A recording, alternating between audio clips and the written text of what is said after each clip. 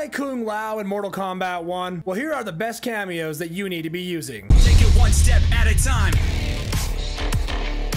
Subscribe here for more Mortal Kombat content, and let's go ahead and get into these cameos. I know you've probably seen this name quite a bit in my videos, but she's such a good option for a lot of characters, including Kung Lao, and that is Serena. Serena offers awesome combo extension to Kung Lao as a player as it is, and one of my favorite moves that Kung Lao has is his down back 2 enhance. This grab, it stuns your opponent like this, and you can use Serena after this to even extend the combo further. You got a great projectile.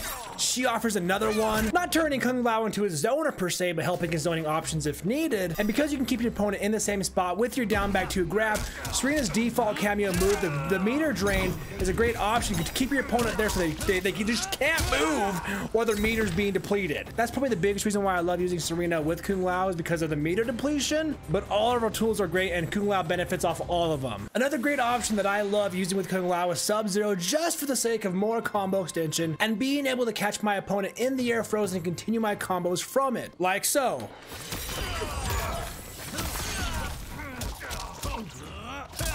It's also a great use for an anti-air.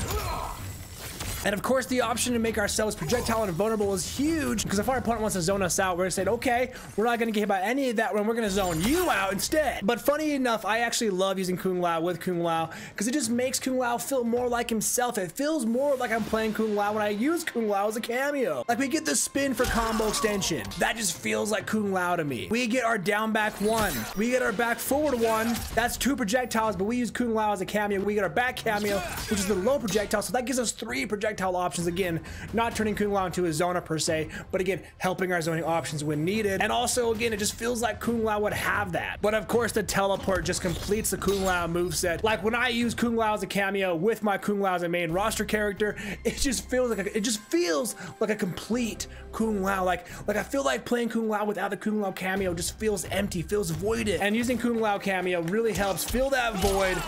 It just makes it feel like I'm actually playing Kung Lao for once. So that might be a personal thing, but I still think it's a great option for Kung Lao. Some characters might be lacking moves you missed from the previous installments, and Kung Lao as a cameo, again, helps complete Kung Lao as a character. These are just my cameo recommendations when it comes to Kung Lao and Mortal Kombat 1, guys. Let me know down below, who do you pair up with Kung Lao and why? Subscribe here for more Mortal Kombat content, and take it one step at a time.